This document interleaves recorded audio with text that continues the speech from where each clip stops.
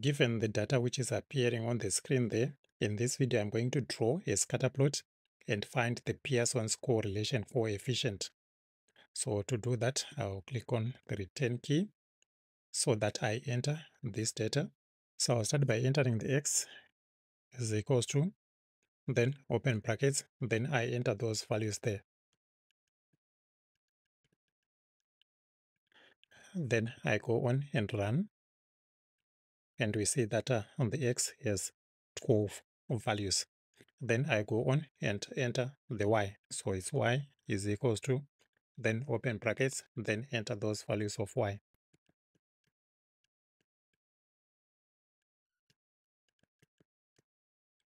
And then I go on and run, and we have the y there is 12 values. Now I go on and draw a scatter plot. In general, a scatter plot may reveal positive correlation, negative correlation, or no correlation. And the command for a scatter plot is scatter, open parenthesis, and we are looking at the scatter plot of x versus y. Then I go on and run. And here we have our scatter plot. And what we are seeing there is for high values of x, they are associated with low values of y. We have some form of negative correlation. It's just giving us a picture of the data that we are having. I go on and click the return key. We now want to find the Pearson's correlation coefficient. So the command for the Pearson's correlation coefficient is CORR. Then open parenthesis. Now we enter the values of the x and the y. But for this command, the x and the y must be column vectors. What we entered here are row vectors.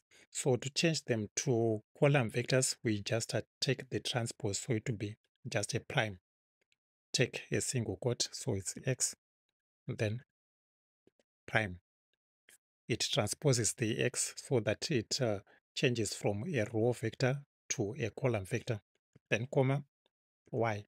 Change the y to a column vector, then put the single quote there. By default, this command call xy finds the Pearson's correlation coefficient. So there's no need to put any options here, since we are being asked to find the Pearson's correlation coefficient. Then I go on and run. And we have the correlation coefficient is minus 0.8493. The sign of the correlation coefficient determines whether the correlation is positive or negative. In this case, we are having our sign there is a negative, so we are having negative correlation. And the magnitude of the correlation coefficient determines the strength of the correlation. In this case, the magnitude there is 0.8493. What it is indicating there is we are having a strong negative correlation. So now going back to the command here for the correlation coefficient, as I indicated, we can put some options here. So here I can put comma. So for example, if we wanted to change the type of correlation coefficient that we were looking at, I will click on where it says type here. Then after type, we would have the type of correlation Pearson, which we said by default, if you do not specify, like what we did when we found the minus 0.8493, we did not specify. So by default, it calculated the Pearson's correlation coefficient. But if we need Kendall's correlation coefficient, then we'll specify Kendall here. Or if we need Spearman's correlation coefficient, then we specify Spearman.